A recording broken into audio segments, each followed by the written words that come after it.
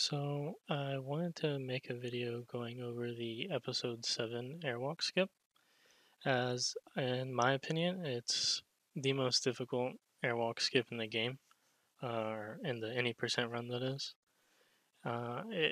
It has a very high fail percent chance. You can't really get screwed over as easily as you can in others, but this one's just really hard to figure out.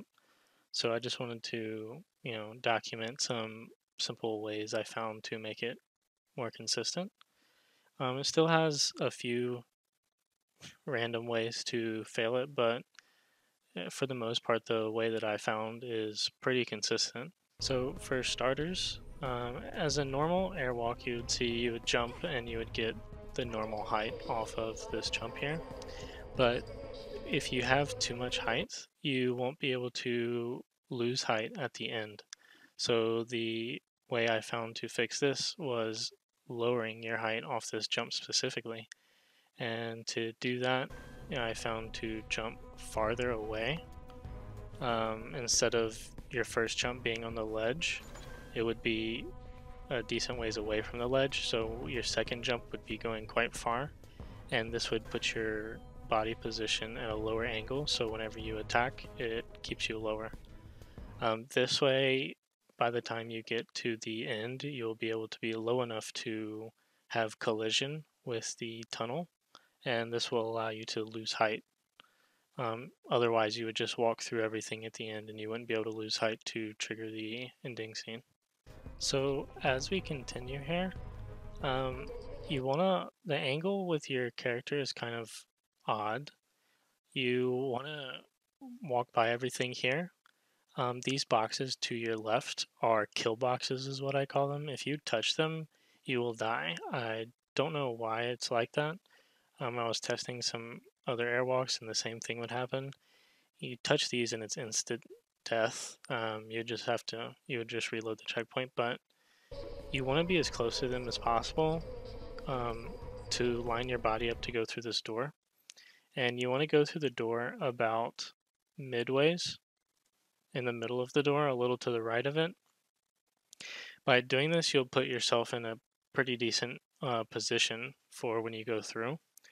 When you go through, you'll look up and you'll see a bunch of clouds, and this is where the difficulty sets in. You will have to use visual cues to figure out where exactly you need to go. What I did to figure out where to go is you'll see these two little white clouds here at the top, and this you want to keep just to the left of the middle of your screen as much as possible, and you want to keep all the clouds on the upper portion of your screen as much as possible.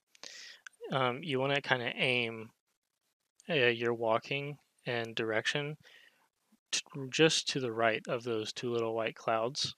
And the weird thing about this is the camera angle keeps moving by itself. It will want to shoot up or pull down or move left to right. It's very strange, but you want to fight that and try to keep it as straightforward as possible with using those two clouds as your visual cues. And you need to walk a certain distance forward before turning to the right. If you don't do this properly, some really weird things can happen. Like this, you'll see that you lose the camera motion. It'll just be fixed, and Nilin will keep running by herself as a silhouette, and nothing loads. The tunnel won't load. Nothing loads, and you just have to reload the checkpoint. Also, if your angle entering this area is bad, the same exact thing can happen. That's why I was stressing, going through the door very specifically. But as you keep running towards these two white clouds here, after a while the camera will want to pull up a little bit, and you'll get comfortable to the time that you'll be traveling. And I kind of let it pull up and then let it pull down again, and as soon as it goes to do this, then I turn the camera. You'll now need to go right, and I don't move it that far.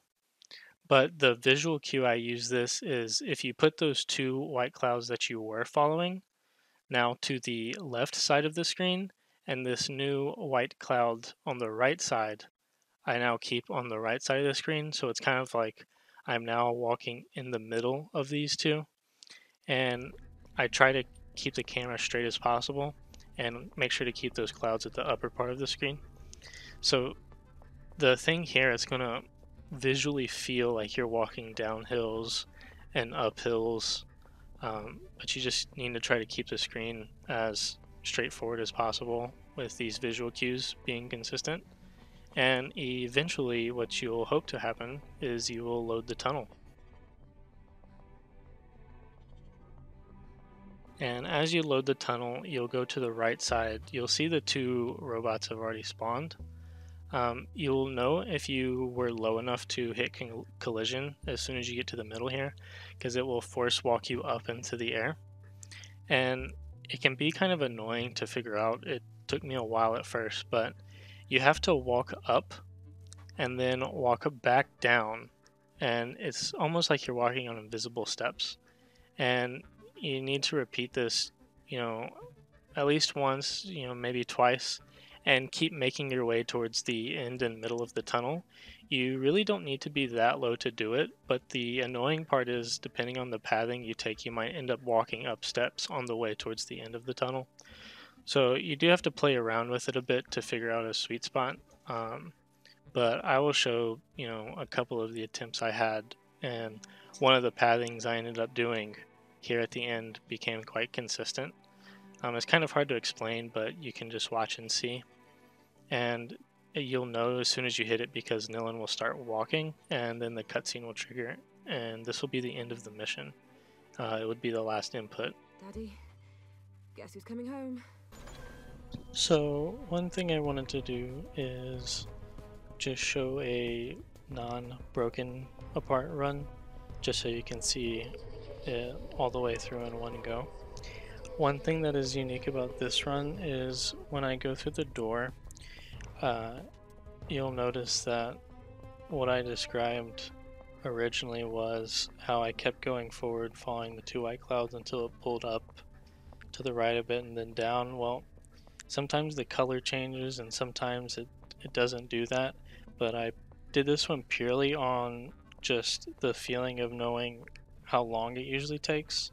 So that is one thing to keep in mind that's really hard for me to explain in words, is the distance before turning. A lot of it is probably going to come down to just feeling.